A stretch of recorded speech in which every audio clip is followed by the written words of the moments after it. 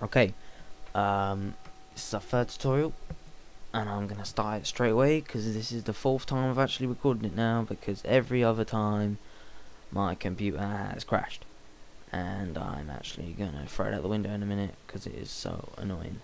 Don't know how annoying it is, but anyway, it's 3D Max. Just click on your 3D Max, open it up. It's one of the best 3D all kinds of thingy that you can get out of their programs. It's the best one I know, but you might find a better one. But I'm just going to do it in this today because it's a pretty cool one. And yeah, it's going to take ages to load up. Ages. But anyway, it is now loaded. So you got your 4 little thingies, tabs. Just click on the bottom right one and go to shapes. Right here. Shapes. Text. Type in whatever you want. I'm going to type in drift.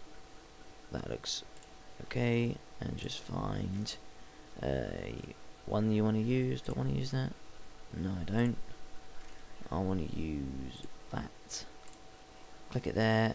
Resize it to about 25, so it fit on your workspace and look pretty cool. Now you've got your work area here. Zoom in if you want, and now you can see you've got your text, but it's not 3D. So to do that, just go to modify list, and go to bevel, and then scroll down, change the height. Can have it as what you want. I'll have it as that. You can leave everything else alone unless you want to change it. You don't have to, but I'm going to leave it alone at the moment.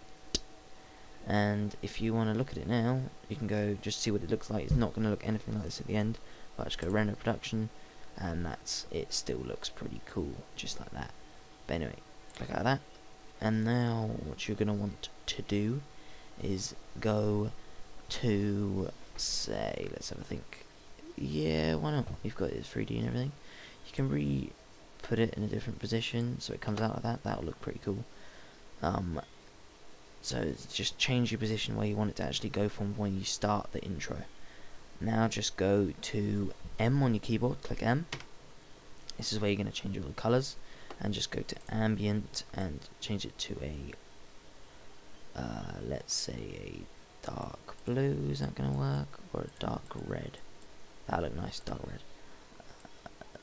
Bring the red in, and then you can go to the render production, and it looks decent, but not good enough. What I want it to look like. Will that look better? No. Let's just move it around till it looks how you want it to look. The actual thing. That looks pretty good now. I'll leave it as that. Text is bad. I mean, the font's bad because it just is. I couldn't be bothered to get a good one. But anyway, now you've got all that, you're just going to go to create cameras, create camera from view, because then it's on the view that you see in here. Oh my god, it's done it again. That always happens to me. My Emerson just randomly signs in. But yeah, you got this up, you got your new camera, and just go to the beginning of this and click auto key. Drag it forward a bit to say, actually no, leave it at the beginning.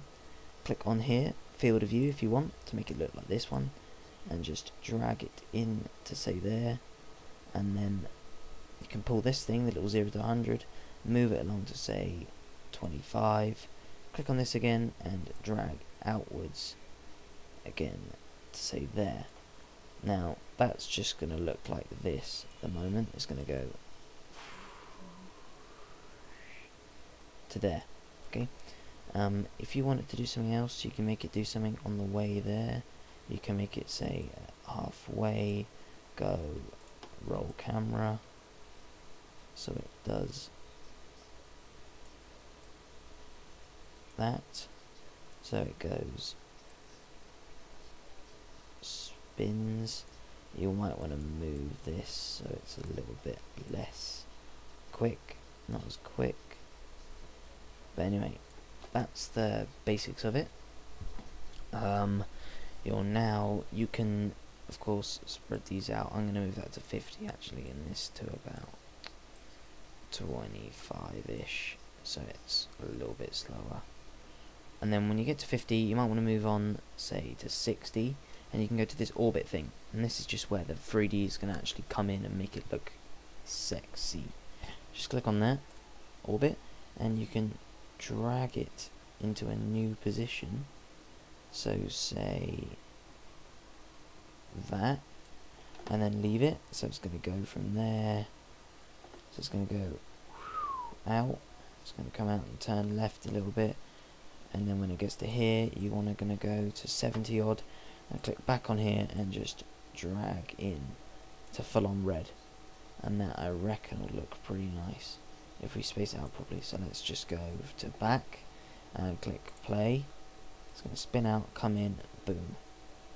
Now I'm going to move that all around because that looks too quick for my liking.